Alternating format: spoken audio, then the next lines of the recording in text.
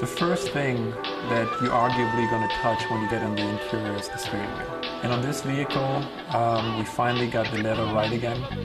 Now you have this smooth, silky, almost buttery feel on the leather. So you get in the vehicle, you touch the steering wheel, and you maybe don't even know what's going on.